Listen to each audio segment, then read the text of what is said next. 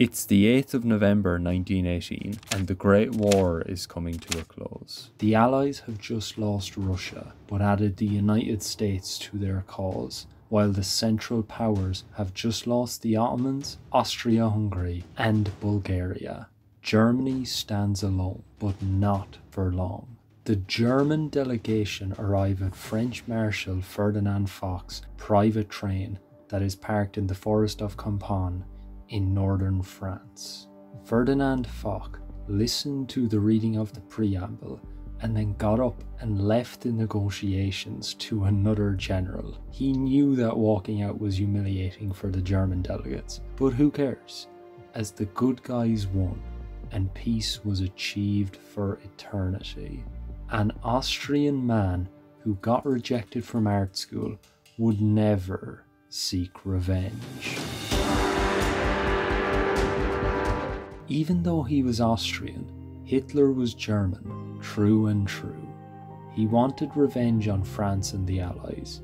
He wanted Germany to return to its former glory. Following World War I, the German people suffered. The economy was in ruins. People were dying from disease and starvation. They were weak and hopeless and in suffering. And while the Germans suffered, the French celebrated.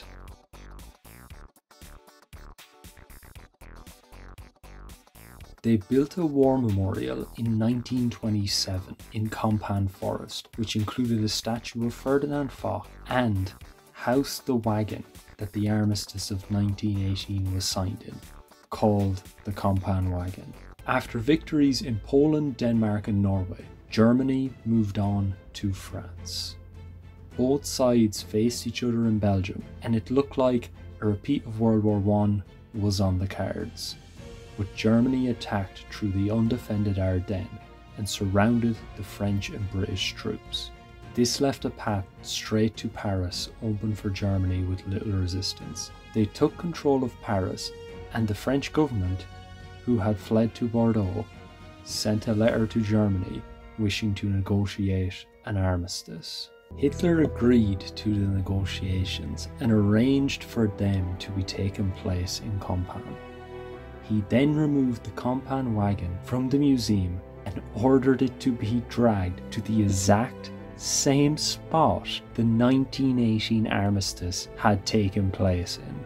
Hitler, who was in attendance, sat in the same chair Ferdinand Foch sat in 22 years prior, and after listening to the reading of the preamble, repeated what Foch done in 1918, exiting the carriage to show his disdain for the French delegates, while leaving the negotiations to someone else.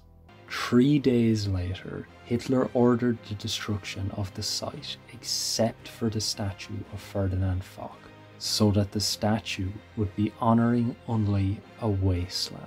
The wagon was taken to Berlin and moved around a few times until it was eventually destroyed. It's believed that the SS destroyed it in 1945 to avoid having to sign peace terms in the carriage again, but that is not confirmed. This was how Hitler got his supreme moment of revenge for Germany over France.